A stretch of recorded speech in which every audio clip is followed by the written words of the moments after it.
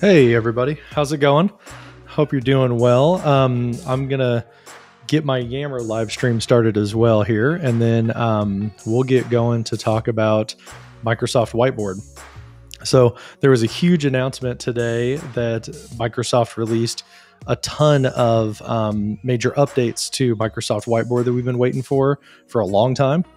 And I've thought maybe the easiest way to go through all of this would be to just talk about it and show off each of the items one by one out of the blog post, because this is one of the very rare instances where we actually have the feature launching the day that they announced it. That almost never happens with Microsoft stuff. Usually Microsoft marketing will say things like, you know, now you can do such and such, but in reality, it's on the roadmap for like 3 months from now. You know, something about like their product release people and their marketing people, like, you know, aren't in sync. So they tend to announce something and then it's not actually available. But this one actually is. So I thought we would just talk about it, show off some of the features, and then you guys can ask questions if you want in the chat. Just drop a comment in the chat, whether you're watching on YouTube or Twitter or on Yammer. I'm going live to a Yammer community as well right now. So while I'm kind of getting things situated here, let's go ahead and I'm going to turn on the chat overlay and drop a comment. Let me know where you're watching from. If you're watching from somewhere outside of Kansas City, I'm in Kansas City right now, or just a little bit north of there. So let me know where you're watching from or what you're excited to see about Whiteboard today. And we're going to check it out together and just kind of unpack some of these features here. So let me make sure this is working right over on the Yammer side here real quick. Okay, I feel like that sounds pretty good and looks pretty good over on Yammer. So we got somebody watching from Germany. There's nobody on the chat in Yammer. We got Daryl in New Zealand. What time is it over there, Daryl? Let me see here. See what time it is for Daryl. He's always like up super early. 7 o'clock in the morning. That's not too bad, man. I had a meeting I had to be up for that just in case something went wrong, they were going to let me know. So I was watching from bed. I woke up with my 3-year-old had a fever all night last night. So I've been up since like 3 o'clock in the morning. He was running like 102 fever, which is pretty high.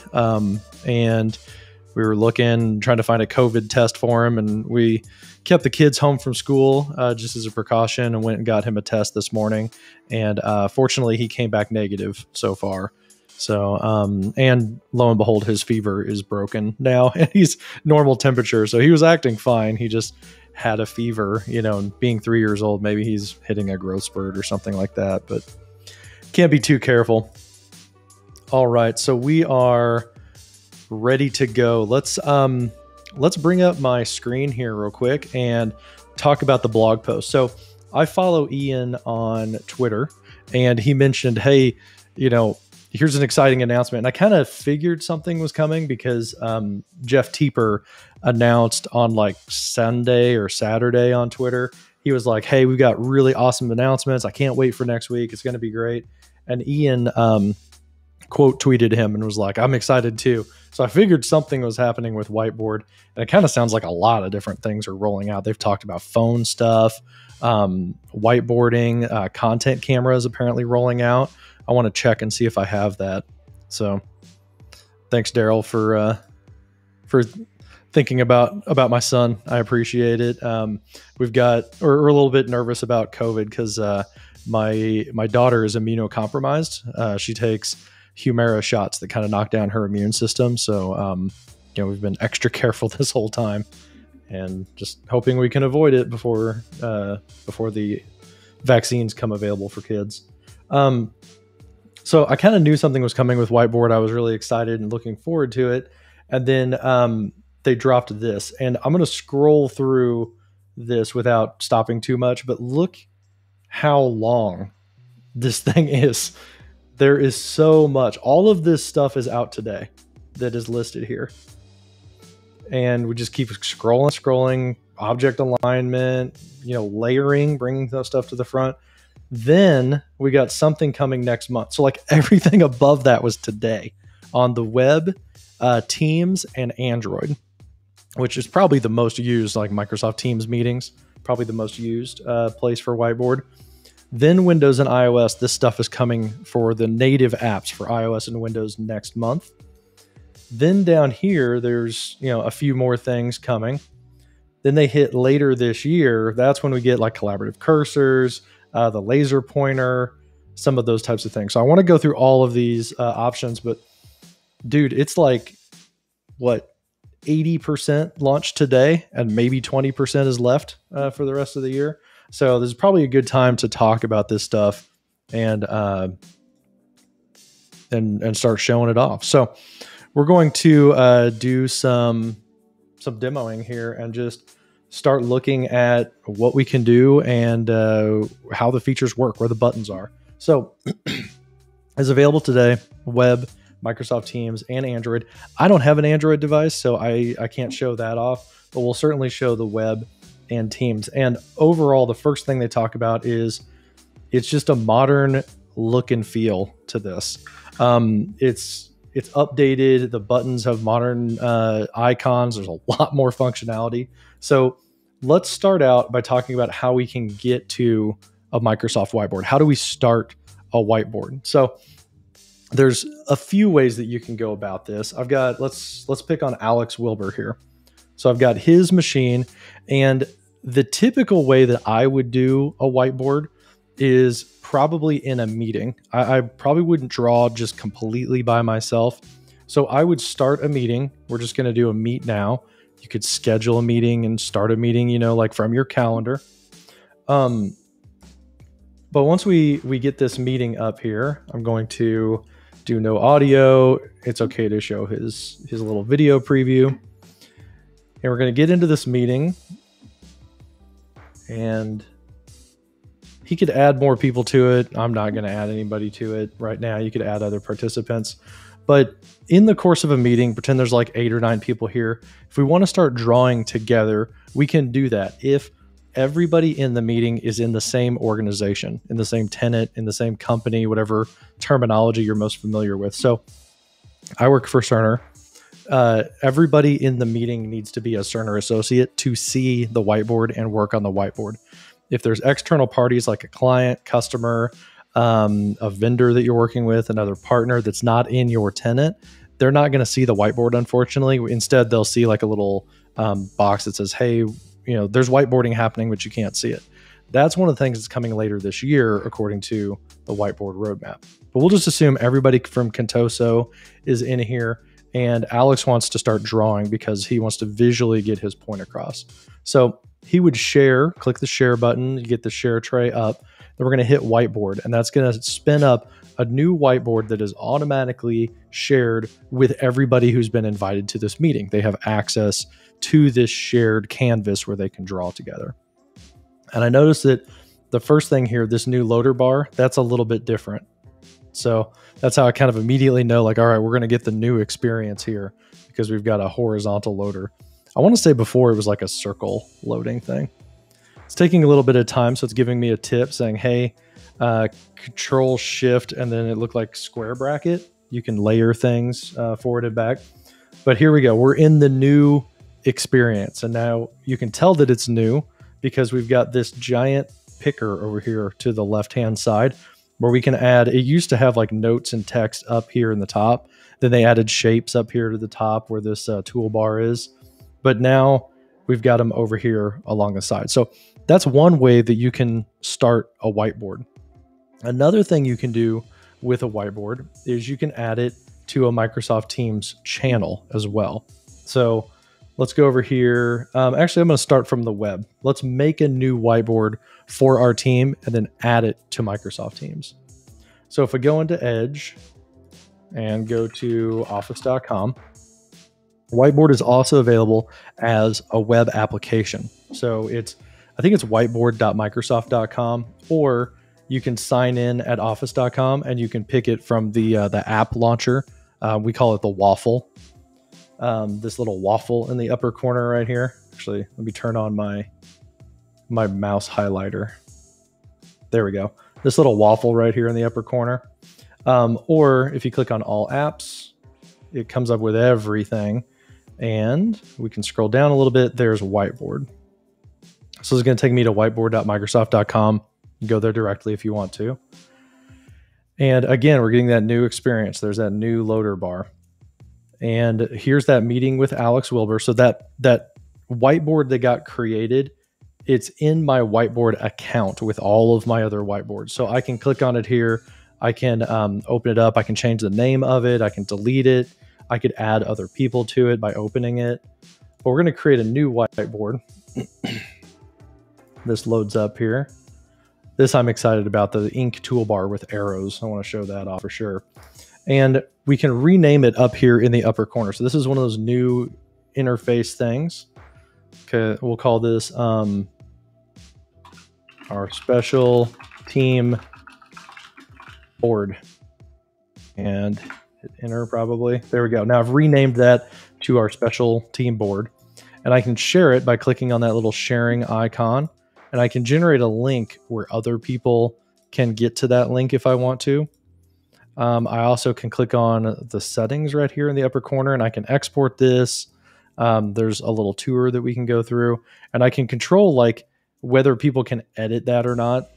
That's a feature in the Teams meeting, is I can just put it into like a presentation mode and then prevent people from moving things around or drawing while I'm just trying to show something. But I've got this board here right now. We're going to go over here to Retail, General, Channel. We'll click the Add to add a new tab up here at the top. And then we should have Whiteboard available to us as a tab here. So there it is right there at the bottom of the recommended section. We click on Whiteboard. And then I do want to post about this. I want to let people know that, that a new whiteboard is getting created. So we'll do our channel board if we want to, and we can save that. So this is going to create another new whiteboard. So we're up to what, 3 whiteboards now? One created in a meeting, one created in the web browser, one created in inside of Teams and shared with everybody in this channel here. So this is loading up, and there we go. That's called our channel board. It's got the name. There's that. What I'm curious about is, how would I add this whiteboard into my team? So if you remember, I copied a link to the whiteboard right here. Let's see if we can just add it as a website tab. And we'll do website. We'll call it existing whiteboard. And we'll just paste that in and hit save. See if that loads up as well. That one might have like a permissions problem here. Okay, so it's basically saying, hey, you can view it on the web, and then it's probably gonna load it up inside of here. Yeah, there it is. So that does still load up inside of Whiteboard, but I do have this bar across the top, so it's loading it like in a website format. If I go back over here, I want to say that app bar is not visible. So it's a little bit more optimized if you select the whiteboard option.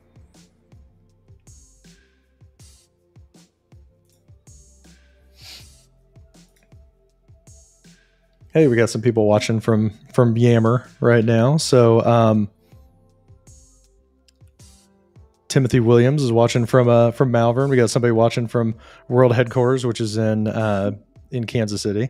And then Stephanie's in San Diego, California. Stephanie, I thought you were Northern California, not Southern California. Learned something new today. Okay, and Daryl says that sidebar looks a lot better. I agree, man. There's a lot to this, like reactions, templates. I'm excited to dive into those things and see what it looks like here. So we've got these two things, and you notice that it did not load that like office bar across the top. So it doesn't say Contoso and all of that. Now, what I'm curious about is, what about permissions here? Is Megan, because Megan is in this channel, she will almost certainly be able to open the our channel board because it was created, so it was scoped to being shared. But the existing whiteboard, I don't know that she's going to be able to open that. So let's check that out and see, does it matter how you create the whiteboard? So we've got Megan. She's going to go into Teams as a different person than Alex. She's under Retail, General, and there's the two boards that Alex added. So we see that there's some new tabs. Our channel board, I would expect this is going to just work here.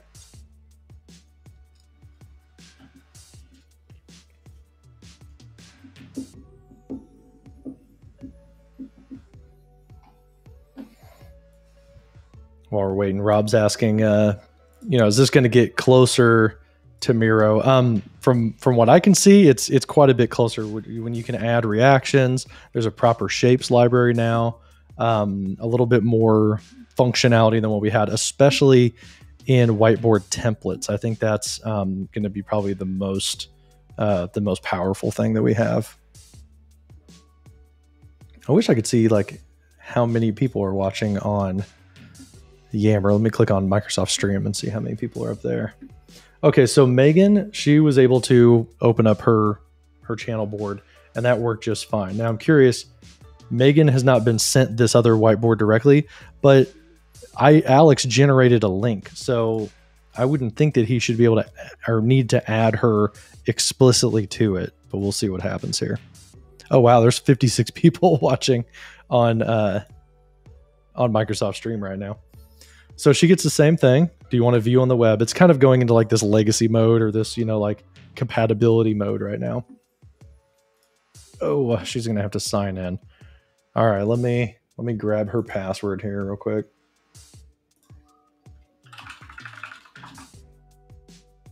Got it saved in my password vault. So Megan, there's her account right there. And her password is right here. Boom.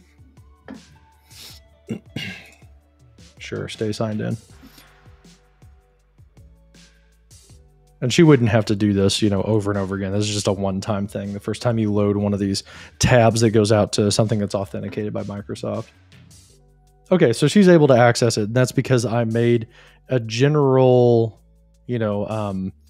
whiteboard link that works for the people in Contoso if they have access to that link. But because I added that link as a tab, there's no problem at all there.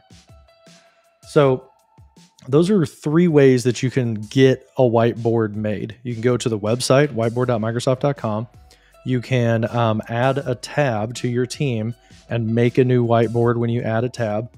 Or you can do the most common thing, which is over here. And you can start a new whiteboard from a Teams meeting. I think that's probably the most common way that people start a whiteboard. Let me know in the comments, like, how do you start whiteboards? Is it more of an organic ad hoc thing, or are you gonna make a whiteboard, you're gonna work on it together and then pull people into it? There's kind of 2 styles there. I think for me, I usually would be in the course of a meeting, let's start whiteboarding. Either the purpose is to whiteboard, or kind of organically back in the office, somebody would have stood up and started drawing on a whiteboard. I think in this case, it'd be like, all right, guys, let's just get this out visually. Let's make a whiteboard. So you would click share and you would click on Microsoft Whiteboard to create that whiteboard. It's automatically accessible by all the people in the meeting or who were invited to the meeting. So what we have here is this new UI, and then I'm going to jump into some of the new things in that UI. First thing here is 40 plus new templates. So there's a ton of templates in here. You can see that they're organized by category, and I want to check out what some of these look like.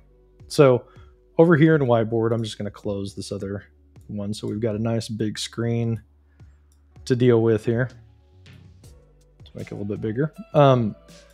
over here, the Create tab is open by default. If I want to just start inking, I can click on that and I can kind of toggle that on or off. If I want to get rid of the Create bar on the side, then I can click that little plus button. So if I'm in the course of drawing something, like here I'm inking shapes, if I do a circle, there we go, it recognized it's a circle. Even though I'm drawing with a mouse, I'm just using my mouse, it saw that it was a circle. If I want to add one of these elements, like a OneNote or a note card, like a post-it note, a text box, or like a grid of notes, that would be this little plus button over here on the left-hand side. So we're going to fly that open, and then we're going to go into templates here. And here's 1, 2, 3, 4, 5, 6, 7, 8, 9 categories of templates. So if we're brainstorming, inside of that one category, there's 1, 2, 3, 4. There's 4 different things here. You can start with a mood board, brain writing. I don't know what the heck brain writing is. Let me toggle this off. There we go. Build off each other's ideas and generate as many options as possible. Brainstorming is brainstorm new ideas with your team. That's not very descriptive. An affinity diagram is organize ideas and data into clusters based on common themes. So let's just click on one of these and insert it. And okay, it's like, where do you want to put it in the board? I've got those 3 little circles. So I'm going to put it below that and click my mouse. Okay, and then there we've got that. And with my scroll wheel, I'm able to kind of scroll in on this and get a little bit bigger. I can click and grab because I've got like the little selection tool picked. And then now we can start adding things to these note cards. So if I click on it, that selects it. If I hit the pen, then I think that I could start typing in here. So there we go. So I just clicked in it and started typing. I didn't necessarily have to click anything to go into an edit mode. So I can zoom way in on this. Here's another note card. So you just click on it, start typing, it comes up. Or if you click on that, see how that cursor kind of like started bouncing? That definitely put it into edit mode. I can change the color of that note card here by, let me get up a little bit. I can change it to like pink, or that's purple. I can click on this one. I can change it to like blue. So kind of basic stuff. And then there's that layering. So I can click on the little dot, dot, dot, and I can send it to the back. So I wonder if I have this on top of the purple one, then I can click on this and I can send it back. It sent it all the way to the back. So I think what would be nice, you probably want to bring this to the front instead. Because I guess this is a layer. This is a shape that got created. And if that was gone, then if I click on this and hit send to back, so it seems like it's gone, but really if I delete that shape, it's there. It's just the lowest layer behind that little template that got created.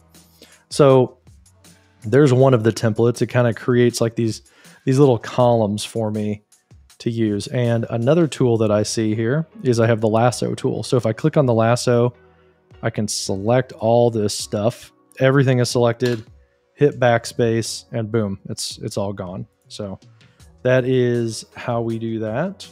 Now, let's see what some of these other templates are. There's problem solving, an assumption grid, which is organize certainties and risk levels, cost benefit analysis, customer support statements, 5 whys, gap analysis, importance and feasibility, rose, thorn, bud, reflect on successes, challenges, and opportunities. That's interesting. That sounds like almost like, an agile process thing, which I want to say retrospective. There's some of your like more agile process type things. And there's rose, thorn, bud is one of those. Sailboat retrospective, whatever the heck that is. Start, stop, continue. So what should you start doing? What should you stop doing? What should you continue doing? What does team retrospective do? If I just click on that, plop it in there. And it looks like I would be able to add more templates than just this one. If we scroll in, so this has a team retrospective. What should we do more of, less of? keep doing, stop doing, and start doing. So it's a little bit more than just a start, stop, continue. You have a couple more options there. And because I've selected all this stuff, I'm going to hit the little trash can to delete that out of there. Mad, sad, glad. So there's some different options there. We talked about problem solving. Here's design and research. So there's empathy, mapping, feedback grid, a Kano model, a mood board, simple journey map. Analyze how your customers feel and act throughout their entire journey with your product. So let's pop that in. See what that looks like. And it kind of shows you a little visual of like what's the layout of this thing going to be? What is it going to look like?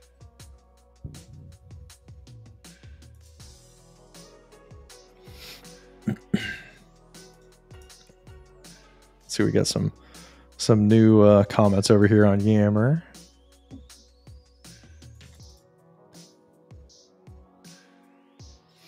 Yeah, one comment from Steve here, if I bring this up on screen. One negative thing is the export option. You only have PNG, which isn't great resolution. Yeah, that's going to be a raster file rather than a vector file. Yeah, the app version allows you to export as an SVG. That's important because that being a vector, you have points and you have lines and you have like proper shapes, and it can scale to whatever size you need it to be if it's an SVG. So yeah, that is an advantage of the native app over this web and Teams version. I wonder if that would ever be coming over to the Teams side, because having an SVG is pretty helpful. So let's scroll in on this one, and this is stage 1, 2, 3, 4, actions, feelings, touch points, and opportunities. And it's kind of gonna map it out. I wonder if I hit Control A. Nope, that's... Yeah, so doing Command A doesn't select all. So that's one keyboard shortcut that I don't have. So we're gonna click on that and delete it, which is kind of behind this little toolbar right here. There we go. So that's design and research. Under strategy, there's assumption, cost benefit, some feature goals, goal setting. There's your SWOT analysis. So probably people use SWOT a whole lot. It would be kind of nice if as I'm going through this, it'd be kind of nice to like maybe star these, you know, and have like favorite ones, you know, so like daily stand up, if that's something that we do all the time. It would be kind of nice to have like a little favorite icon, right? So that I could generate that as a favorite from time to time. And there we go. There's your daily stand up. Man, we should start actually using this. If anybody from my team is looking, we do stand-ups, you know, every day. And with this, you'd be able to say, what did you do yesterday? What are you going to do today? Do you have any blockers? And you can move the cards around. So really simple Scrum, basically. I kind of like that these templates, it tells you a little bit of a guide, like how this should be used as well. And then this text, I can of course change that if I want to green, black, or gray. I can change a little bit of the options there. I don't think if I select this text, yeah, I can't change like the font or anything like that quite yet, or make something bold. Like if I did this and hit Command B, yeah, it's not going to make it bold or anything like that. Hey, we're getting there. At least we have templates, which is pretty slick. So Command A actually worked on that one. It might have just been like a lag with my virtual machine. There's a Kanban thing, jobs that need to be done. A project kickoff. I could see that being something that people use a lot. Team alignment, stuff like that. That's project planning.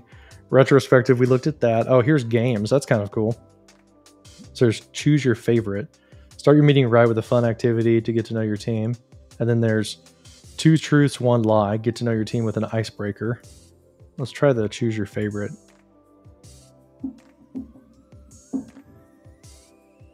So what does it say we're supposed to do here? Choose your favorite is a great activity to get to know each other. Take 1 sticky note and write your favorite movie, TV show, song, sport, emoji. Get everyone to guess who wrote it. So this would be good now, but whenever we get collaborative precursors, this game wouldn't work anymore, right? Because it would show who is actively like typing on each one of these things, because it'd show like their name. So that's not going to be something you know, very useful in the future. Another thing I'm seeing that I'm missing here is in the Windows version, the native version, we actually have you can like things, so you can kind of do voting on note cards. I don't see that yet in the web version or this Microsoft Teams version.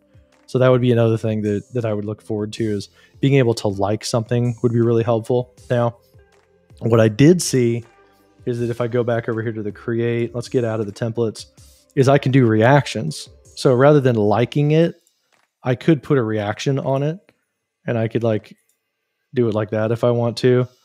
I don't think I can rotate this though to show like a thumbs down. Yeah, if I hold down things, I can't rotate it, but I can do a like, or I can do, you know, a heart on something if I want. Pop a heart on there.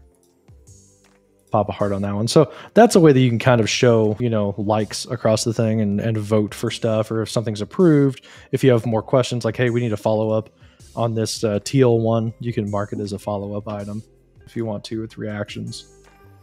Going into more of these templates, we looked at the games, the workshops. You got brainstorming and a team alignment workshop. So there's a lot more stuff in here. So let's delete everything off of there and see, what is this? Brainstorm workshop. So we're going to pop this in, and it looks like it's a few templates put together into something called a workshop.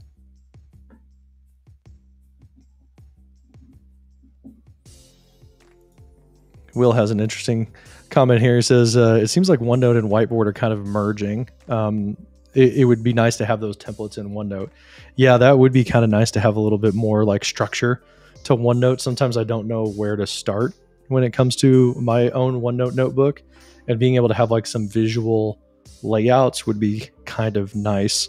Another thing that you might add to this is Visio Online. The fact that we're getting Visio Online, that like Office 365 edition that's coming out to people who have existing Office 365 subscriptions.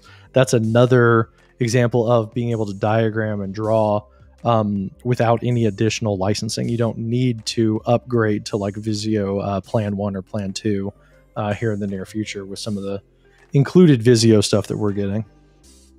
So here's that brainstorm workshop template. If I scroll in here, it's kind of a lot of lag because I'm doing a ton of stuff. And what you're looking at right now is actually a virtual machine. And I should have done this on Megan's because she has more than just dual cores, and 4 gigs of RAM, I think is what I gave this machine. So I'm certainly pushing this to its limit here. And honestly, that's kind of a testament to how well this is working, because this is a very underpowered machine, and I'm able to like scroll and move around and do all that stuff just fine. So there's the brainstorming workshop. There's a little bit more structure to this, right? There's like, hey, for an hour and a half, you're going to do 2 truths and 1 lie. I don't know why he'd spend an hour and a half on that. Surely not. That seems like a long time to do an icebreaker. But you do like your name, you do 2 truths and a lie, and then people vote on which one is a lie by dragging it down into like that section or down into this section. They can kind of rearrange things. And then moving down here, we've got step 2 is you're going to do a brainwriting session. And you're going to do that for 45 minutes, I guess. And then you're going to do this one here for 45 minutes, gather ideas. So step 3, surely. Okay, so step 1, 15 minutes. This is kind of hard for you guys to see with a little screen, but it actually gives you like some time boxes, which is really cool. You can say, hey, for 15 minutes, we're going to do this like little icebreaker. And then we're going to move on here. And we're going to do 45 minutes on this other thing, which is, if I drag this down, brainwriting. And then we're going to do 45 minutes on gathering ideas, and then boom, our meeting is over at that point. And we spent an hour and a half total in the meeting. So that's kind of cool. That's like, you know, a meeting template more than just a whiteboard template, honestly. So I think that's pretty nice. This is lagging so bad. I think I'm going to add Megan to this, and let's see if it's a little bit better over on her machine, because she has I gave her 8 cores of CPUs and 8 gigs of RAM. let's go over here. Megan's being added to this meeting.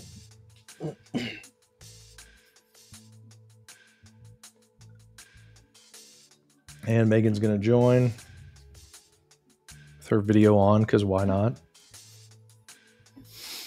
And we could make things, a little bit easier if we weren't running like mini cam with a little linking video and all that type of stuff. I'm kind of pushing these VMs a little bit to their limit. Like if I go here to the task manager, we'll see how much are we pushing this machine, running Teams on it. So I'm using 62%. 16 gigs of RAM is what I gave it. I'm using 24% of my RAM. So on here, I would hope that hers is going to be a little bit more fluid. And she can go in here to templates. Now, if she goes into learning, there's brainstorming, compare and contrast. You get like a little Venn diagram. That's pretty cool. KWL, what does that stand for? What you know, what you wonder about, and what you want to learn. So that's kind of interesting. Glows and grows. That is discuss and reflect on ways to glow and grow to identify strengths and areas to improve. There's Kanban, a lesson plan. That's kind of nice. Let's see what that one looks like. So we pop that into here. I'm going to maximize this to make it a little bit bigger. And there we go. So we'll scroll in on this guy. And there's the lesson title, the subject, who the teacher is. And so the teacher can kind of plan this stuff out a little bit early if they want to. And, have some things ready to go for the class. So that's pretty cool. So that is all of the templates. Are there any questions about templates out here from the chat? Does it have a timer? Ashley asks. I don't believe there's a timer yet for this. Hopefully maybe they would add it to this like kind of, create bar over here on the side. But I didn't see an actual timer built in at this time. I'm not sure if that's publicly on a roadmap or something, but I don't see a timer yet.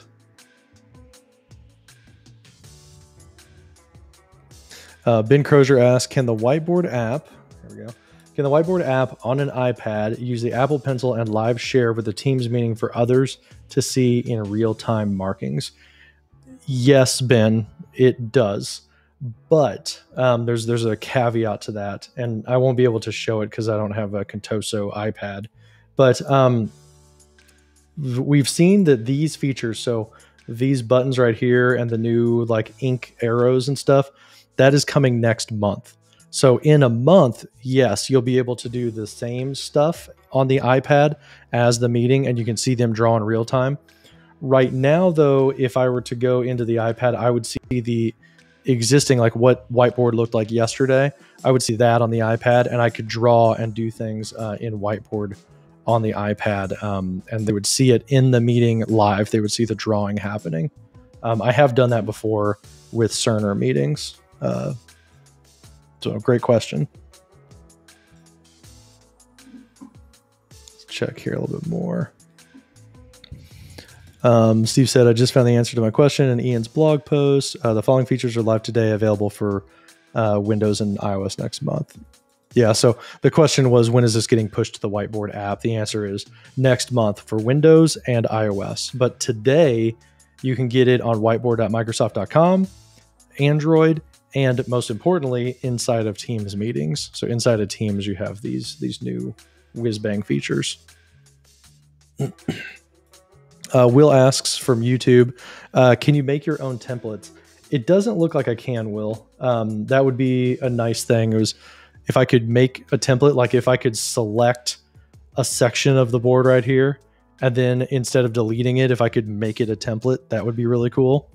I think that would probably need a lot more workflow, right? You'd have to like maybe say what placeholders are there or something, or you'd have to create the template with sample text and then save it.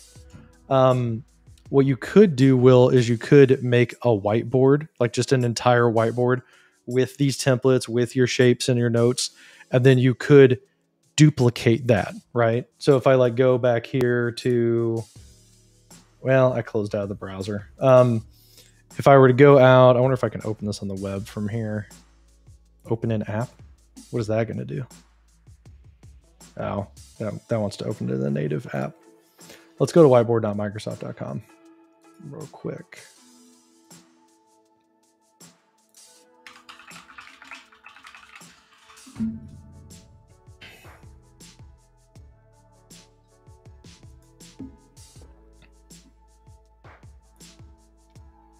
Okay.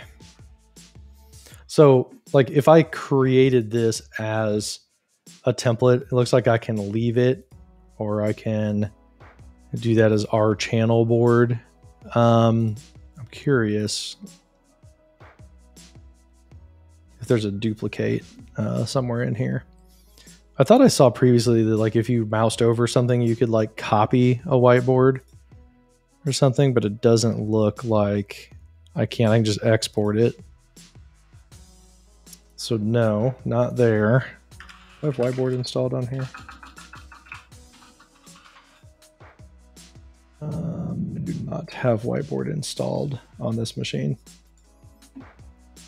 So yeah, it looks like you can't duplicate a whiteboard right now. You might be able to do it from the native application. I'm not quite sure. So that goes through the templates here. Next thing is 12 new sticky notes and note grids. I think this is a little bit ambitious. I think what it is just these are sticky notes in 12 different colors. Like that's not 12 sticky notes, that's just 12 colors. But note grids, this is something that only was available in the app. And now we have it available inside of Microsoft Teams. So if we go back over here and we go to notes, so I'm as Megan, Alex created this board, we're collaborating together. I'm going to click on notes. There's those 12 different note cards or post-it notes. So I could add a note here, click on it. I could add a green note over here. And there's not so much structure to this. I can resize things and kind of show, you know, what they look like. But if I want to have like a little bit of organization to this, let's go ahead and delete these. I can start with a note grid, and this is like a nice like rows and columns layout. So if we do a yellow note grid and click on that, and now I have like a 2x3 grid layout. So there's 6 note cards. And with this grid, I can say, add a title to this, and I can add notes and it will add them to that structure. So I can be like, great ideas. And then we could start doing things like, it would be nice if you could star your favorite templates. Like that would be really nice if we could do that. It'd be also nice if you could create your own templates. There we go. Some other things. It would be nice if there was a timer object. So timer object. That would be kind of a nice thing. And then if I want to, I can add notes to this grid. So I'm going to scroll out a little bit and hit add note, and boom, it's added another note to the bottom of that. Maybe I could start prioritizing these, right? By saying like, all right, I don't know if this one's on the roadmap or not. So, you know, we're going to like have that as a question, like purple. This one, let's just say that's on the roadmap. I don't know if it's on the roadmap, but say that it's like on its way. So it's green. And like, no, they're never going to do starring templates. We would mark that as red. So now you've got like a multicolor grid. Because you started with yellow doesn't mean you have to stay with yellow.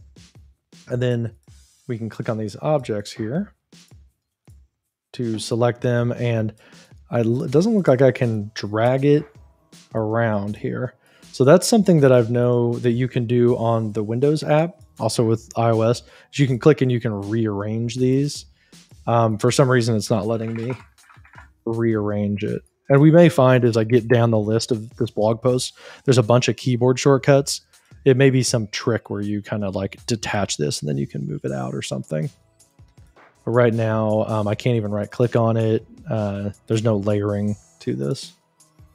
So that is our notes. Also in the app, one thing you can do is if you have another grid, so say we have like a green grid over here, is with the app, you're able to like click on a note and drag it to another page.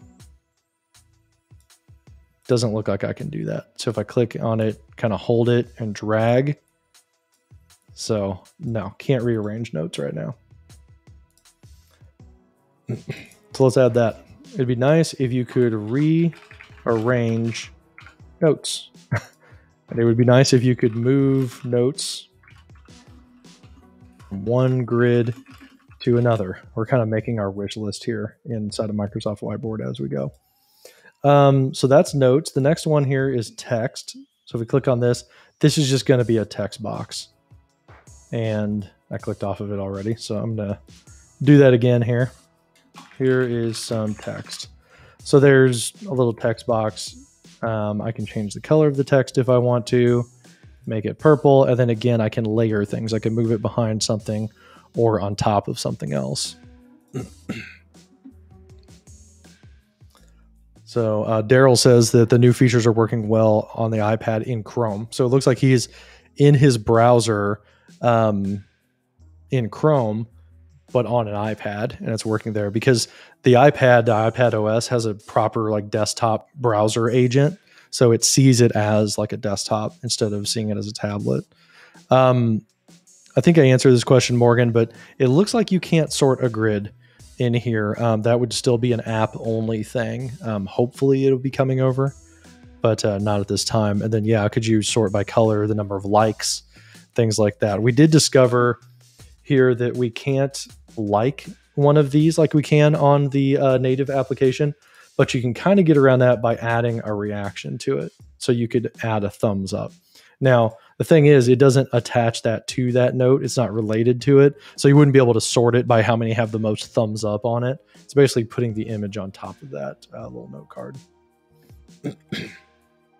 So that was text. That was note cards and note grids. The other thing we could do is shapes. This was available, I think, for the past like 2 months or so. It was up here in the drawing toolbar at the top. They've moved it down to this create toolbar. You have shapes. And we're able to do like a square, a circle, a triangle. There's different shapes here that you can add. So if I click on a rectangle, I can draw a rectangle right there. And then I can, resize it. It's not a square. I can make it, long and skinny if I want to. And if I want to, I can add a square to that one, and I can keep doing that. Doesn't look like I can like duplicate that shape. I wonder if I can copy and paste. No, it doesn't look like I can copy and paste that. Paste. Nope. So we'll add another square here, and then we can start, kind of mapping things out. So like, what if I clicked on this and I want to like add some text to it? And this is my, CalDigit TS3 Plus. That's my dock that's on my desk. So I get a lot of questions about like, hey, what's your desk setup like? What do you have on your desk? So I could create a diagram right here, right? And I could have, I've got the CalDigit TS3 Plus. I can add some shapes here if I want to. And you got to add text to it manually. So I'm going to do, I don't know, I got like my Ethernet. So my network connection at my desk is one of the first things that I have. I'm going to add that to this little card right here. Then I could add another text box here and say my Elgato Camlink 4K. That's my capture card, right? So I can click on that. I can drag that into this box. I need to make it a little bit smaller so it actually fits. And I can do things like that, but probably what's easier than doing a shape with text on it is start adding cards. So instead of that, I'm going to add a note card to this, and I can shrink it down if I want to.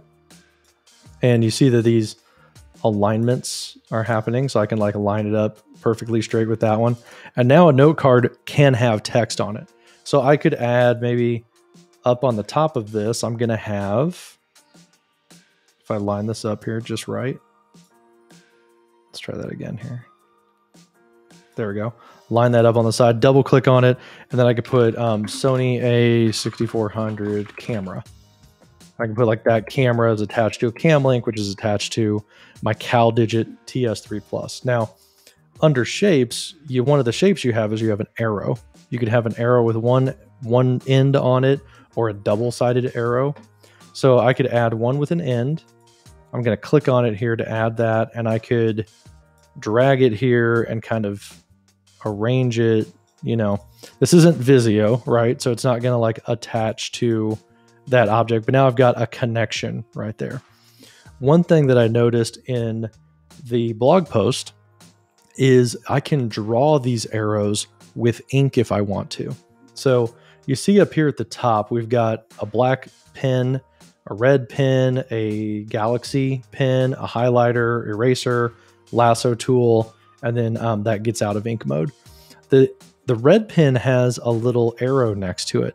That means that it's going to draw an arrow. If I draw a line and release my mouse, there's an arrow on the end of it automatically. So check that out. Now, let me lasso these and delete them. Let's delete these. Get rid of that one. Ah, there we go. Get rid of that one. I wonder what this is. Oh, I can convert that to a shape if I want to. So it tried to recognize like, what is that shape? And it tried to make it into a shape. Now, what if I want a black arrow though? I want a black line. Let's click on the pen thickness. So I click on it another time. This is where I can change the color, but I can also say this has an arrow on the end of it. So where I release the mouse, there's an arrow on there, or this is a double-sided arrow. So let's say that this is a single arrow. I've got that out. Now I'm going to drag this down and say this is connected to my TS3 Plus. There you go. There's an arrow. And I just drew a line. The internet, though, that's a two-way connection, right? I'm downloading stuff. I'm uploading stuff. So I'm going to change that to a double-ended arrow. And now, if I click and draw an arrow right there, boom, I've got a double-ended arrow just like that. So that's pretty slick. That I feel like that's a lot easier than like dragging an arrow from the shapes picker. You get it horizontal, and then now you've got to like kind of stretch it over here, stretch it over there. In my opinion, it's way easier to say, let's delete that line. Way easier to say like, this is connected to this. Boom, there's an arrow. And I did that with my mouse. You know, I didn't do that with having to you know, use a tablet or something like that. So that's shapes. That's also the arrow drawing tool. And if I want to not draw an arrow anymore, I just click the little like no arrow sign. Click on that. Now it's just going to be a straight line, just like you would expect. Also, that was a new thing. Say I draw this circle. It detects that it's a circle. It smooths it out or whatever. I got to draw it a little bit better. There we go. So it detected that was a circle. It made it all pretty. I hit Command Z. If you're on a PC, you'd hit Control Z. It undid those last couple steps. So you do have like an undo option.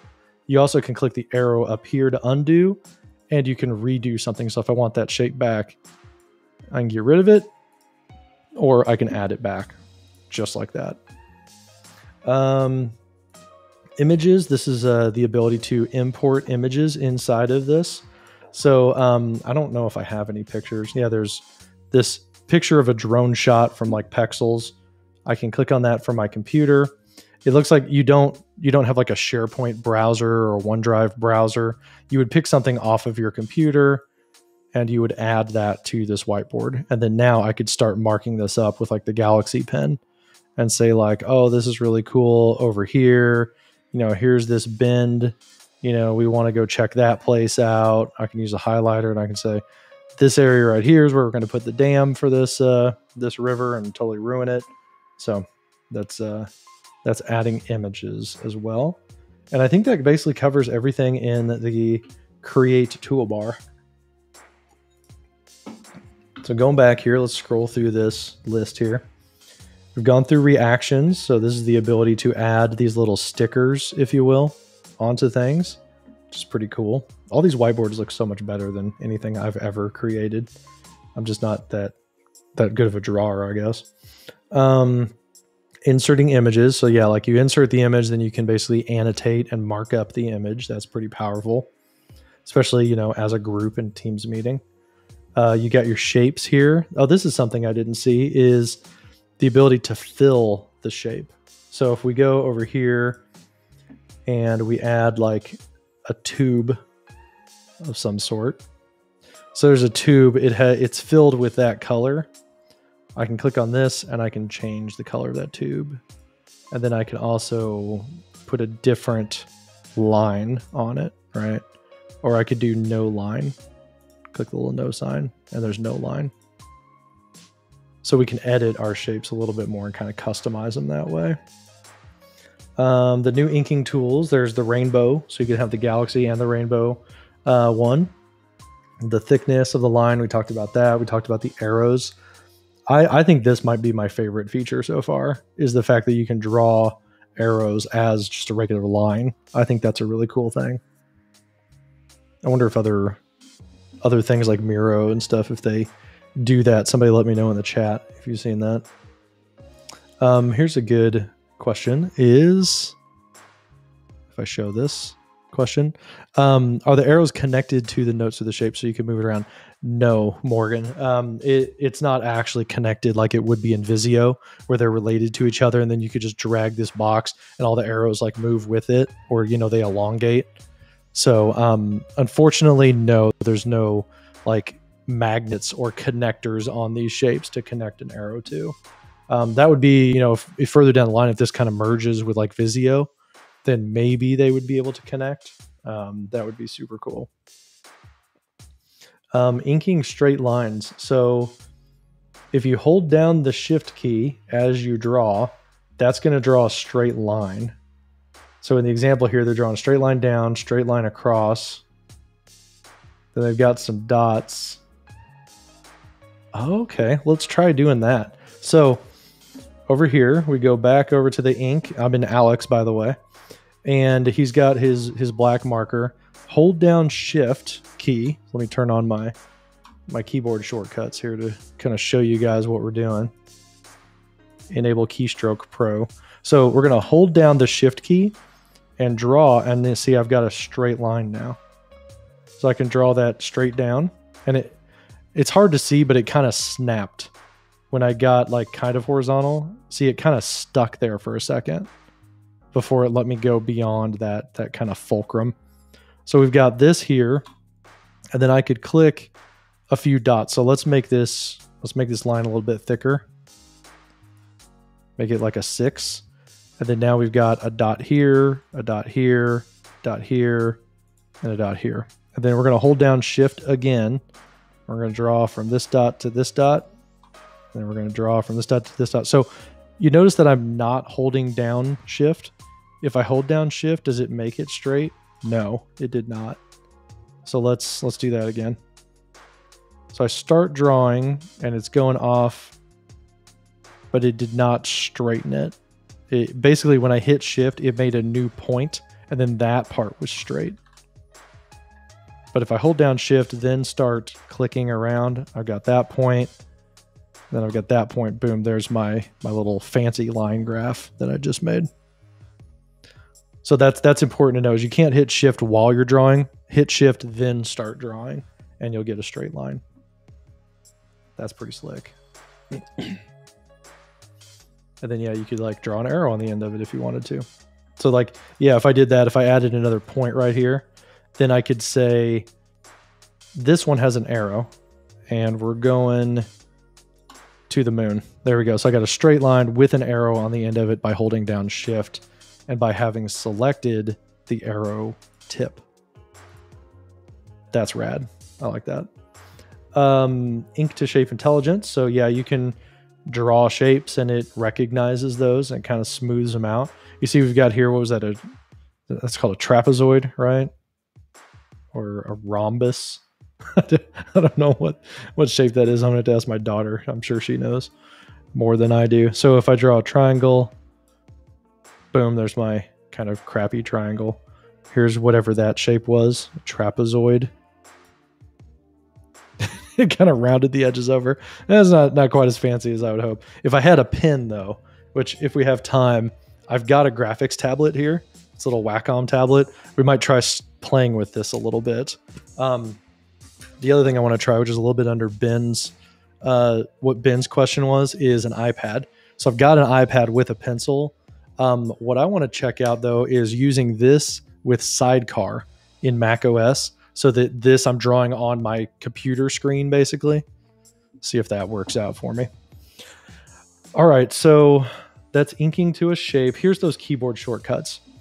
So Alt W or Alt W +1 switches to draw mode. Alt W2, that's pen number 2, pen number 3, eraser, arrow mode. Oh, there's arrow mode, Alt A.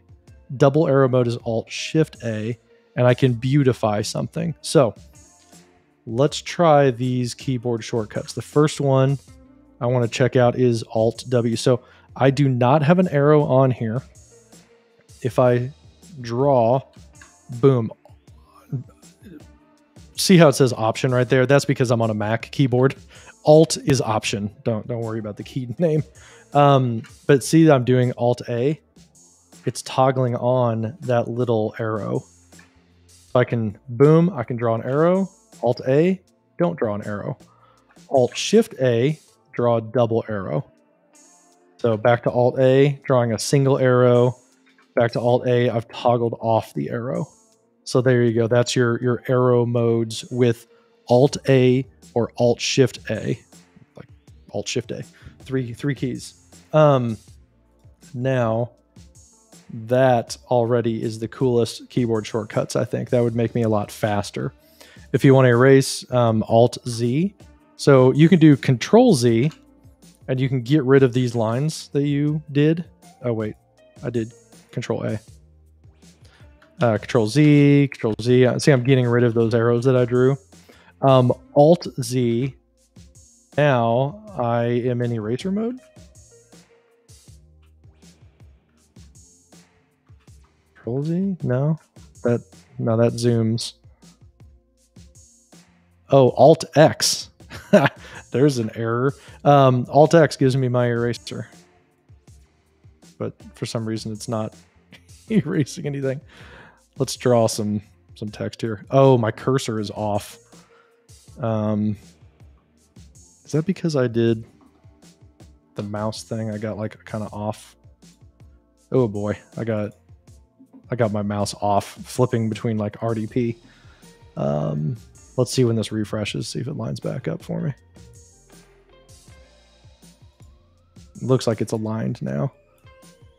No, it's like off of there. Let's stop presenting and start presenting again, because I kind of messed up my shifting. Let's do a whiteboard again.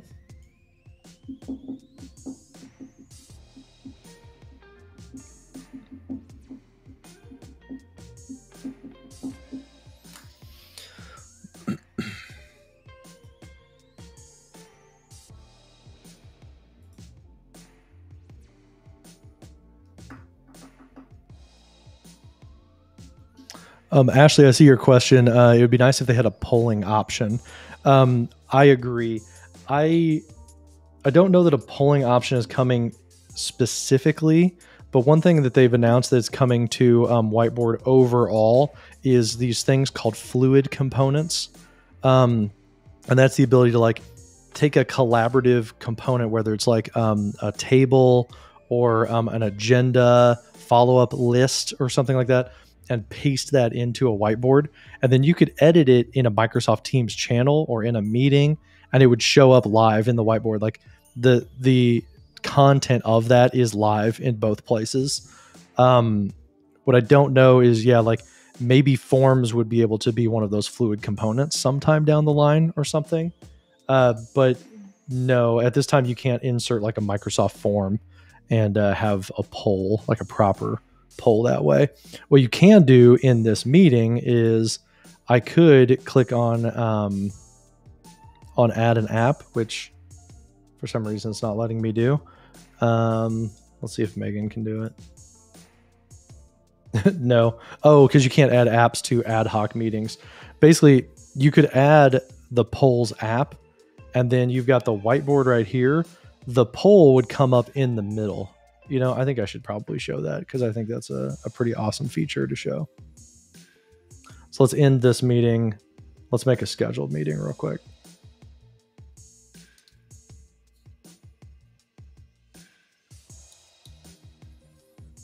Come on, Teams, open up.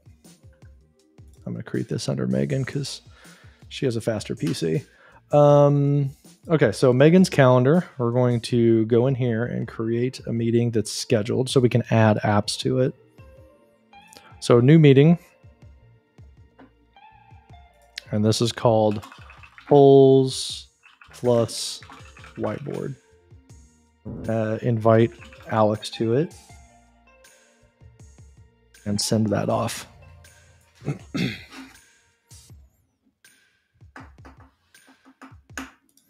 Okay, so now that's been created, we're going to join that meeting and we're going to invite Alex to it. So join her meeting here.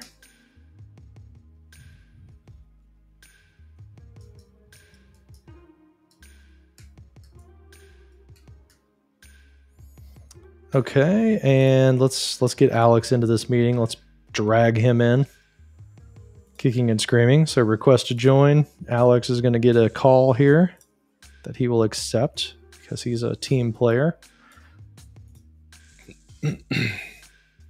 And we're going to join this meeting here.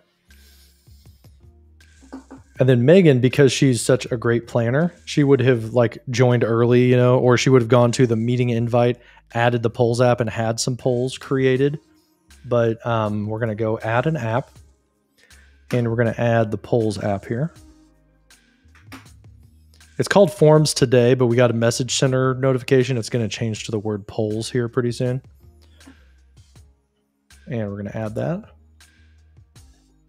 One advantage of this is that by decoupling that and having a meeting poll separate from the whiteboard is that you could use different solutions. You know, you use SurveyMonkey or Slido or something like that. But we're going to do Microsoft here. So Microsoft Forms, the polls open up. She's going to create a new poll here. And she's going to do a multiple choice one. How's it going? Great. I'm bored. Hopefully none of you guys are bored seeing some of these features. So Megan has a poll. It's ready to go, but she hasn't launched it yet. It's still in draft status. Then she's going to go up here and she's going to share a whiteboard. So we're going to make a new whiteboard, get into a collaborative drawing space. And Alex, he sees the whiteboard is getting created. So he's hands off and he sees the whiteboard getting made. Megan's got it over here. All right, so Megan's got a whiteboard. She goes into templates and she adds like the 2 truths and 1 lie thing. And she clicks up here to inking and she's drawing a circle, some other stuff. While this is loading, I'm wondering if it's going to queue up those clicks that I just did and draw a couple squiggly lines. Okay, it did. It caught up. That's impressive. So she's drawing. Alex is over here watching. Whoa, Alex is zoomed in for some reason, but you have independent zooming. So he can be zoomed in a little bit. She can be zoomed out. There's the whiteboard. Megan can now choose to launch this poll. And here's what it looks like for Alex. He's in the whiteboard and boom, a poll comes up front and center and he can say, I'm doing great, submit. And then it shows like what the responses are. He's done with that poll. And now he's back to whiteboarding. So that's a way that you can basically layer on polls on top of the Microsoft Whiteboard. Megan is bored. We let her vote as well. And then boom, we're back to whiteboarding. But the poll is over here to the side all the time. And another nice thing of doing that is that you can export the results that way because it's part of the meeting itself. You wouldn't have to wait for them to add polls to Whiteboard and then hopefully have an export function in Whiteboard. You know, more features down the line. By having them in meetings and having that decoupled, you get people's attention a little bit better that way too. Because if it was a poll as an object, maybe you added the poll up here in the top corner. Well, maybe Alex is zoomed in over here. He wouldn't see that poll existed. But because it was a meeting poll and you launched it, he sees it front and center in the middle of his screen right here. no matter where he is on the whiteboard. So try to justify why Microsoft doesn't have that, if you didn't notice. Okay, so that's polling functionality. We got the eraser. This is wrong. So Ian, if you're watching, I know that you liked my tweet on Twitter saying that I was doing a live stream. You got a typo, bro. It's Alt-X is the eraser, not Alt-Z. So that's something that we learned. The highlighter's Alt-H. Now, what's cool about this, before I move on from inking, is I could do Stream Deck icons for this, right? So hopefully you guys know what the Stream Deck is. I'm going to open up the Stream Deck. The Stream Deck is this physical box. The cord's not long enough for me to grab it. I've got a box with 32 buttons that light up. They're 32 little screens, and those buttons can do actions. Like one of these actions here, this little mouse that toggles my little cursor highlighter on for you. So I could create an action right here, and I could have it be like an eraser or a highlighter or switching to an arrow. So under system, I could say, I want to do a hotkey right here. And I want that hotkey to be, what was it? It was Alt-A. So Alt-A is my arrow. So I can do arrow. And then right here, I could add another hotkey, and I could do Shift-Alt-A. And I could call that double arrow. And then, you know, I could click on this, and I could add a custom key to this. So I don't know if I'm going to have like an arrow icon in my little library here, but Elgato has like this really cool icon library if you haven't updated your Elgato stuff. So if I search for the word arrow, okay, some stuff did come up. So I can do like, I want an arrow. I want a double arrow or whatever. We'll just pretend that that's a different icon, like this guy. So I've got these little custom buttons, and now I can see that button right there. If I go over here and I'm drawing a line, I'm drawing a line. If I tap the arrow, then it sends that keyboard shortcut over there so that it toggled it. And now I've got, I'll have to zoom in here on that. I've got that little arrow on there. So you could kind of create a physical, theoretically, where'd my Stream Deck go? Stream Deck. You could kind of create, theoretically, a little toolbar, physical toolbar to match these right here. So like a little pen icon, a little highlighter icon, and then you could like click buttons, right, to switch between the tools here. So that would be super cool, and another reason to have a Stream Deck. If you haven't looked at these Stream Decks, this is very, very valuable for all kinds of stuff. I've got one for my lighting, annotating my screen. I've got sound effects, Spotify playback, all kinds of cool stuff. So yeah, you could create like physical buttons there, and then man, you could just click away off screen and you could be changing tools that way.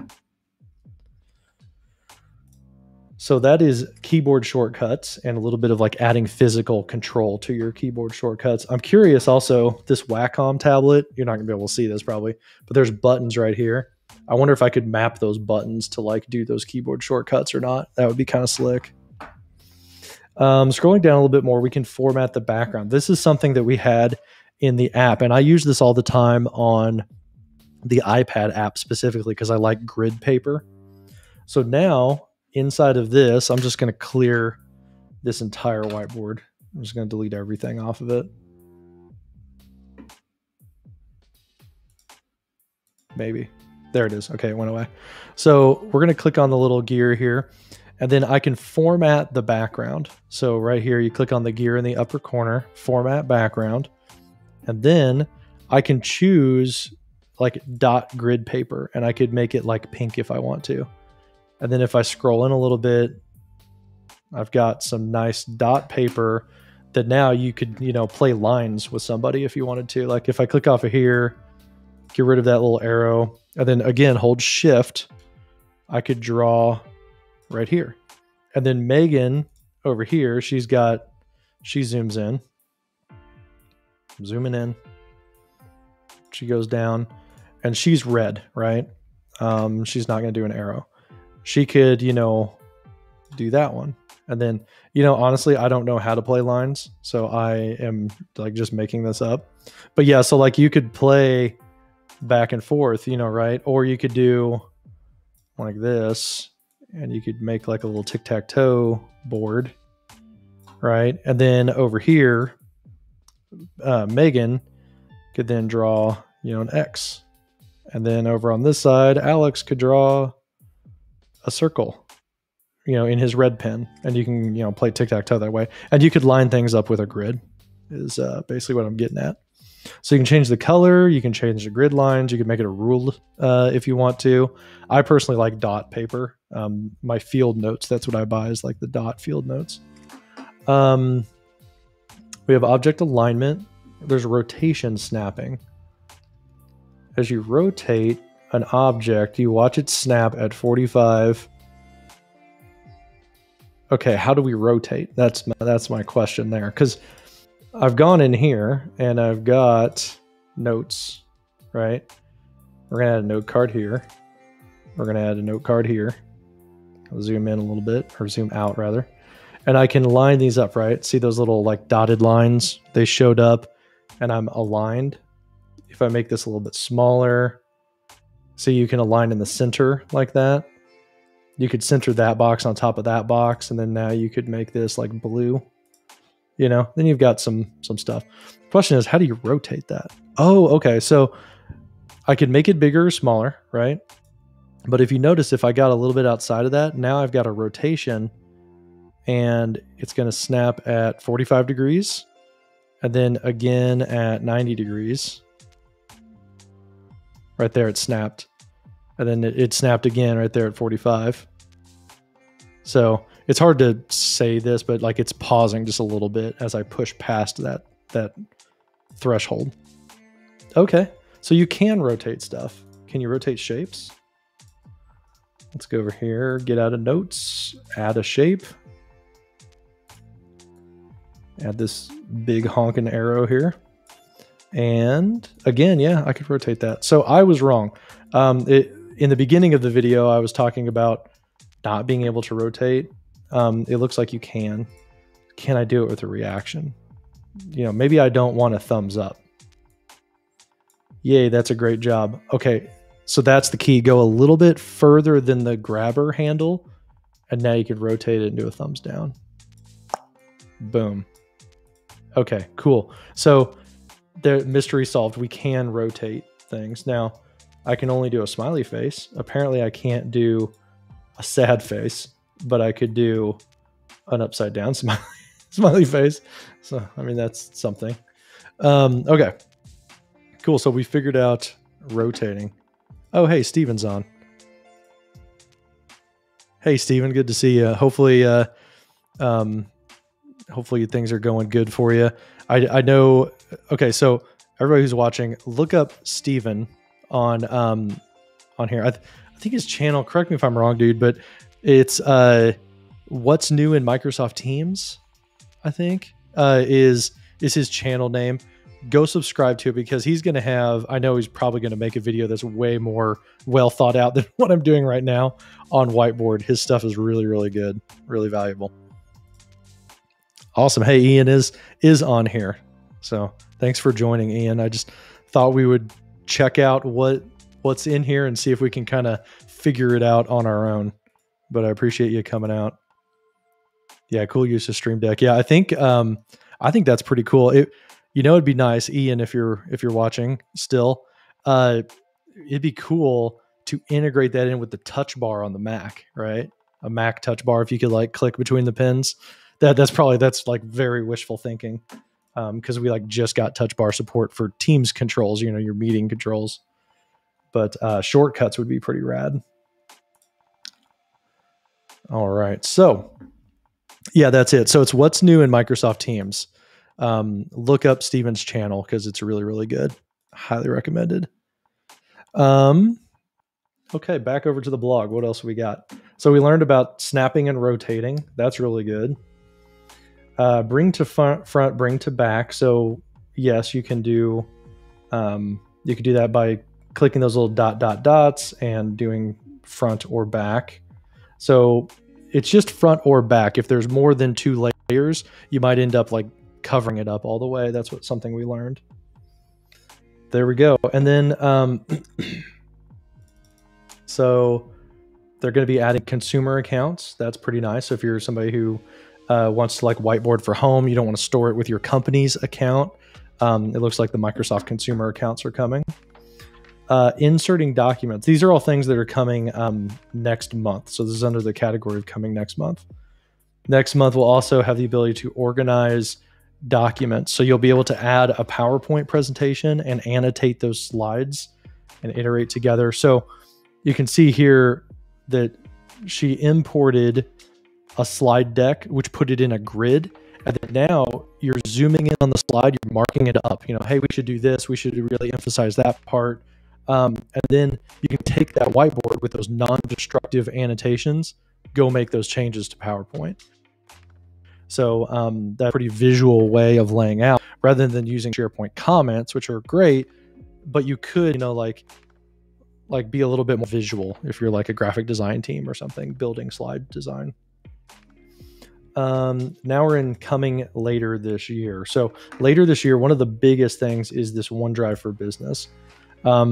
This is what's going to unlock, right, the ability to do that like guest collaboration where across companies, because it needs to be stored in OneDrive or it needs to be stored realistically on SharePoint Online architecture so that it can be shared properly and shared with the right compliance and retentions and things like that. So the move to OneDrive for Business, it'll probably be helpful because it'll organize it with your other files, as like your video drawings, your PowerPoints, other things. But what's more important is behind the scenes, that's going to provide that like that compliance and security features so that you could share things externally down the line. Collaborative cursors. This is something that's coming later on this year. As you see here, this is where you actually see the person's name while they're drawing, and you can see where people are. This is that thing I'm wondering, Ian, if you're watching, is will you be able to turn that on or off? Because like over here, I can turn on the settings. I can say don't allow others to participate. And then now I can draw. Megan can draw because she created this. But Alex, his toolbar went away because he's not allowed to ink anymore. So I'd wonder, like, could you turn collaborative cursors on and off maybe over here with a switch? Because otherwise, that game with 2 truths and a lie, or the pick your favorite, where people are adding their favorite movie and stuff, and you're trying to figure out who wrote what. Well, if you have collaborative cursors turned on, that ruins the game, right? So it'd be interesting if those are going to be a toggleable experience or not. Collaboration roster. So this shows you who's collaborating. I would imagine, and who made the last edit. I would imagine probably that'd be as a roster. It might be like a list of people who have been in this board. Sharing. So the sharing control, again, it's the same dialogue that you're going to see in Office Online and other experiences. That's that OneDrive for Business. If they get it to OneDrive, if they get it to SharePoint, then the share button can be that dialogue so it matches everything else. Once that moves, that's going to be kind of one of those building blocks, right? And yeah, you'll be able to share specific people in your organization. Hopefully sharing externally would be something that would come along with that as well. If it's just a file in SharePoint, I wouldn't see why not. The laser pointer, this would be really nice. I use the laser pointer a lot in PowerPoint Live. So whenever you share slides and you're drawing with, I'm circling things and then like the laser pointer fades away, kind of has a tail on it like a comet. It looks like the exact same thing as it's drawing. See how it's kind of got like a trail to it? Wait till this loops around again. So there it is. The little trail goes up there. She starts drawing this way. That looks like the exact same laser pointer as PowerPoint Live. And then search and discovery, again, by storing it in the right place, OneDrive for Business, you'll be able to open it up to Microsoft Search whenever you search for drawings, you'll find your Visio drawings, you'll find your whiteboards, hopefully. I wonder how deep that search integration would be, if it recognizes the text and things like that, maybe. And then the recycle bin. Another benefit of OneDrive for Business is if you delete a whiteboard, it will be in your recycle bin with the rest of your files for OneDrive. So those are things coming later this year. I want to show you guys how to get to the roadmap to track this stuff. I get questions all the time, and usually my first place is to go to the roadmap to see what's out there publicly to share with people. So roadmap.microsoft.com, and there's filters right here along the side. This is my favorite part about the roadmap, is I can filter by like what cloud we stuff, but also product. I wonder if Whiteboard is in here. I know that like Yammer and Microsoft Teams, Whiteboard is. So you could filter by Whiteboard like that. Then you could also filter by cloud instance. So my company, we're not GCC, we're not Germany or DoD, we're worldwide. That's just general availability. So select that. Now you're looking at Whiteboard just for the dates that are non-government. And then you can do new or updated. So you can even filter by like what's changed in the past week. But right here, we've got 16 updates on the roadmap for Whiteboard specifically. And if you look at like what's launched, we can click on that. It filters the app tab in Teams. This additional content types, that's your stickers, note grids, things like that. Inking improvements, that's something that came out today. It's still September technically. That launched today. And then some of the stuff that's rolling out, if we select that, there's per user licensing. It doesn't matter to anybody on the server side that's watching this. We license everybody. And then that external access in Teams meetings, this is on the roadmap.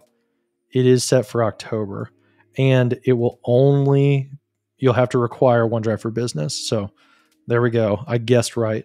Once it moves to OneDrive, that enables the capability to add external access, because that's the platform for sharing things externally.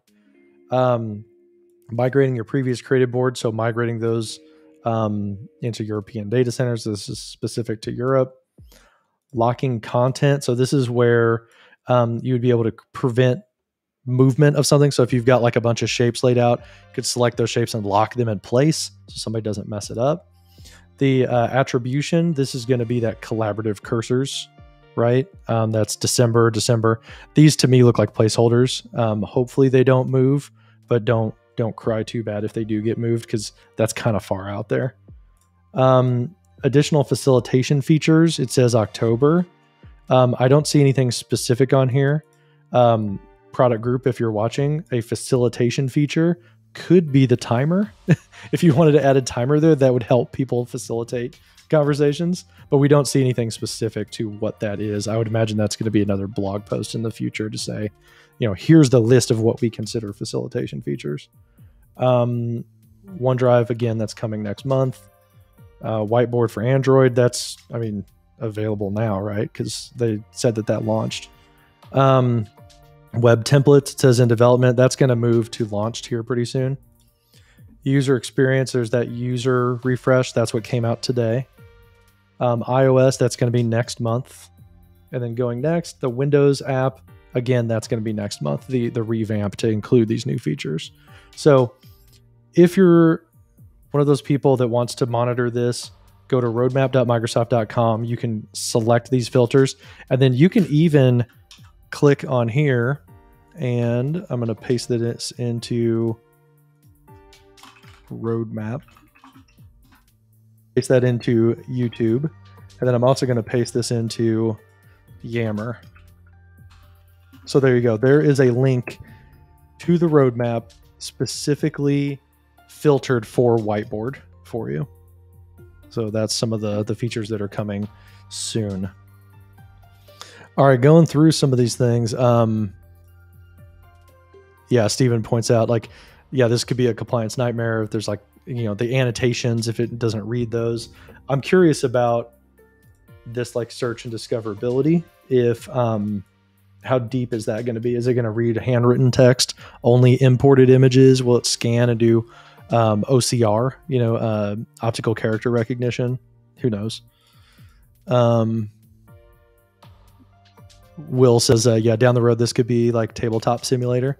You create like learning games. Yeah. So from a learning perspective, yeah, you could like import a game board, that you like custom make or something. And then you could like, maybe put like your little avatars as shapes, or you could import little images as the people. You could even do like a virtual game board game if you wanted to. That would be super cool. Okay. And then there's that roadmap again. Check the chat and you'll see that link out there to the roadmap. Let's check Yammer and see who's watching over there. And then I think we'll wrap this thing up. It's 2:30. We've been going for an hour and a half, and we've learned a lot. We've seen all the features. We figured out how to rotate. Talked about keyboard shortcuts, maybe Stream Deck icons if you have a Stream Deck. Some kind of tips and tricks there. So there's Ashley says, does the text auto size to the shape of your note? Ashley, it does not look like it auto shape. It does not look like the text gets bigger or smaller. Ashley points out that like, hey, Miro does that. It will auto be bigger, and as you type more, it'll shrink down the shape automatically. Some changes being pushed. Browser base is all good, but I need the app to be updated. Yeah, so Steve found his own answer, but that was 52 minutes ago. So I don't see any new questions on here. I don't see any new questions on YouTube. So with that, turn off my thing. I think this is a really exciting update. It's one of those things that like we get like these little piecemeal updates like from teams usually, where it's like this one little thing or this other little thing. Having everything bundled up like this and then dropped today is really exciting. I mean, it's so exciting that I was like, I to digest this, it might be nice for me just to go live and let's just digest it together, because it's just so big and so feature packed. I think it's awesome. I'm pretty pumped about this, because in the past, to be honest, I've had, frustrations with Whiteboard and things getting delayed, things not being, quite there from a feature standpoint. So to see a big release like this all together, I'm hopeful that it means that, investment is being made in the Whiteboard application. Maybe, hopefully Microsoft is seeing some of the other players out there like Miro and Mural and other things, to where, they need to catch up to some of those features, right? For the already done investment that companies have made in Office 365, so hopefully that signals a renewed investment and focus on Whiteboard in particular. But we'll keep tracking this stuff. Again, subscribe to my YouTube channel if you haven't already, and we'll do more stuff like this. I've got, in a couple weeks, we'll do another live stream again with Andy Honeycutt, probably at the end, I think, would we say the 22nd of October. We're hoping to talk about breakout rooms and some of the new improvements to breakout rooms since it launched last December. So subscribe so you see that. Subscribe so you see little tip videos come out. Also go check out Steven at What's New in Microsoft Teams and subscribe to his channel as well. And also Daryl, I noticed he was in the chat early on. He's probably moved on to the rest of his day. But another friend to highlight, Modern Workplace Change. Go subscribe to Daryl Webster's channel as well, because he throws really great tips out there from, a workflow standpoint. We've got this problem, we're going to solve it with that tool. He does a great job of explaining that stuff as well. So thanks again for watching, and we'll see you in the next one. Take care, everybody.